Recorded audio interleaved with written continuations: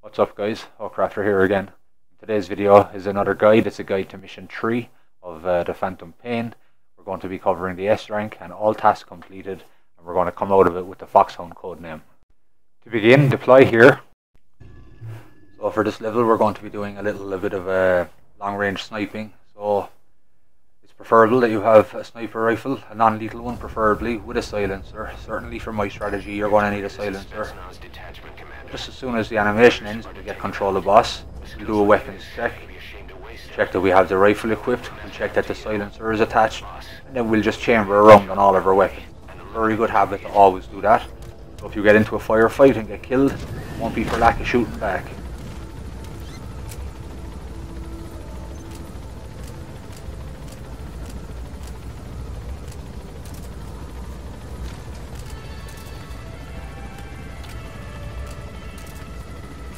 Now, everything is in place. Make sure the sniper rifle is the first thing that comes to hand when you press aim. As we reach deployment, you'll see that I brought the D horse. Alternatively, you could just have a vehicle dropped in, but for the purposes of this video, let's use the horse. As soon as you mount, make a hard left and look for the valley below you. You're going to make your way down there. And for newer players, the area I'm zooming now, that's where you'll find D-Dog when you first reach mission 3. So off we go, get the strategy underway. Once you're down in the ravine, you're going to use the line of the rocks on your right as your guidance and follow them. Keep following them as long as the rocky features are on your right. As you come over the tip of the hill, you're going to see a kind of a desert area in front of you. You're now going to make your way down there. Just be aware there is a guard post to the left. Have a quick glance, make sure no one sees you, but there shouldn't be anyone there. As you make your way down the slope into the desert, you'll see a large boulder jutting out of the sand. Pass to the right of that. Just in front of you, you'll see another one. Pass immediately to the left of that. And now in front of you, you'll see a large rock formation. You're going to make your way up to the sand dune at the very left hand side of it. And here you'll find the Haoma plant. The first bonus mission is to pick that up, so we'll go ahead and do that. And then hop back in the horse. Now if you turn the camera exactly to the right of where the plant was, you'll see a large tall rock formation. 2 trees at the base of it. Make your way towards that, that's where you need to go next. Across the desert, just use the tree as a landmark if you want, and that will be the right direction. As you come over the brow of this hill, you're going to see the enemy base just down in the distance. And on your immediate left, you'll see 2 large rocks. You're going to make your way in between those rocks. Before doing so, you can stop and grab that rough diamond if you want. Makes no difference to the strategy. Once you're in between the rocks, dismount. Go to the rock closest to the base, hop up and look for this flat platform.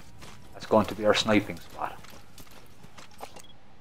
Now we just have to look around. We'll find 4 boys having a meeting in the courtyard outside the base. Wait till you can see his face to get confirmation. And also ID him by the fact that he's wearing a red beret. All the commanders and leaders always do.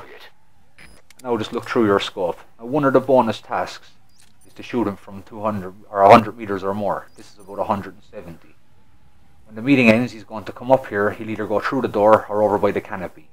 The door is the easiest shot because it's so straight. You only have to allow for the height for the bullet drop. This shot is slightly trickier. You have to aim not only high but also lead your shot for his movement. Just remember, you're going to shoot him where he's going to be, not where he is. If you're making the door shot, get him before he opens the door or he'll fall forward, make a racket with the door, and that guy will come down and check what's wrong. He'll wake him up and the whole base will go on alert. You don't want that.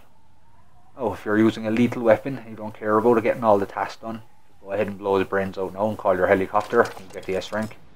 But for now, I want to give you a tip while the meeting takes place. If you press the action button while looking through the binos, you bring up the air support menu. That will let you pinpoint an airstrike much more accurately than the idroid menu does. Just remember, if you're going for S ranks, you can't, because you'll be limited to the rank listed beside the name of the airstrike. So don't do that. Now it looks like we still have some more time, so I want to talk about combat deployment. Don't think of these as just a way to get GMP. They're much more important than that. If you scroll down, you'll see that the ones at the bottom have an icon beside them: helmets, guns, cameras, various things. Now the purpose of this is for, I'll give an example. If you're doing a lot of headshots and the enemy start wearing helmets, complete the deployment mission with the helmet icon, and you will cut off the enemy supply of helmets, and from that point on, less of the enemies you encounter will be wearing helmets. It will only last for a limited time, but you can always do it again later. So have a look at the description of each one and then do the one that applies to what you're seeing in game. And it seems like we still have another bit of time, so one final tip is have a good scan whenever you're infiltrating a place. And I don't mean for marking the enemy, everyone knows that already. I mean for the points. Each scan is worth 30 points. So have a good look around. The more you scan, the more they'll add up. The voyeurism. But just don't forget to keep an eye on the target. Don't lose track of them. You can even scan birds in the sky. It's an easy 60 points there now for the two of them. You're looking around, make sure you get everything. But again, don't lose track of the target. Now I think the meeting's going to end soon, so we're going to get ready. Bring up your crosshair, keep it on him. Another opportunity to blow his brains out if you're using a lethal weapon, whatever you want. So here he goes, off up the stairs. Don't do anything drastic. Let him get up to the top and see what he does. Now in this case, it looks like he's going through the door. So we're going to aim slightly above him, just aim at the tip of his hat and you'll hit him in the centre of the skull. And now he's down. The next thing you're going to want to do, take out the sentry, patrolling the roof of the building, just in front of your position. At this range you can just aim straight at his head. No need to lead or no need to aim high. There won't be any bullet drop at this range. Just put him down. You could have done that while you were waiting, but just don't do it too soon or he'll wake up and you'll have to do it again, or he'll call in alert. Now once they're both down, make your way into the base. As you start coming out in the open, turn the camera around just in case you miss something with your marking. If you want to get caught now, the hardest part is done. Just keep making your way in. Come to the road, be extra vigilant with your safety. Definitely no one around. There you go. Sprint in, but once you come to the stairs, slow it down. You want to alert the guy up there. Once you're up safely, go ahead and pick up the commander. Once you've got him, you're going to make your way back out the way you just came in, exactly the same way. Take your time on the stairs, don't alert the guy, and once you're down, you can sprint. Now you're going to look for a wall on the right, head over to there and go around the outside of the wall. Once you get there, start calling your horse. Now you could also Fulton him from this place if you want and you'll get away with it. But I personally like to use helicopter extraction whenever possible. It's more immersive, I like it. But you go ahead and do whatever you want. So once he's on, you can make your way towards the LZ. You're going to choose the one at the most left of the map. There it is.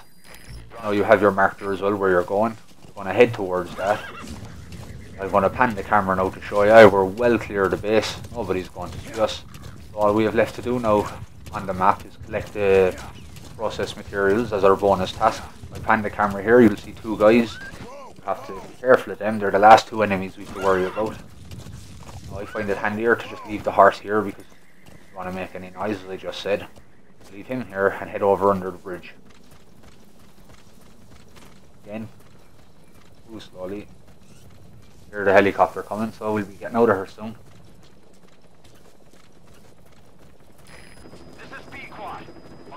Once you're under the bridge, take an immediate right, another right, and you'll find the process materials. Head back over to your horse, don't worry about making noise, we're getting out of her anyway. Now all we've left to do is the main objective is to eliminate him because he's not dead, he has to be removed from the map. That'll complete that. And the bonus task was also to extract him. Killing two birds with one stone.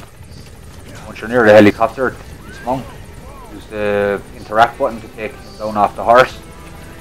And now make your way over to the helicopter and just use the action button to throw him in and climb in behind them. There you go. Your next S rank. All tasks completed. Foxhound codename. See you later, horse. Now we're out the gap.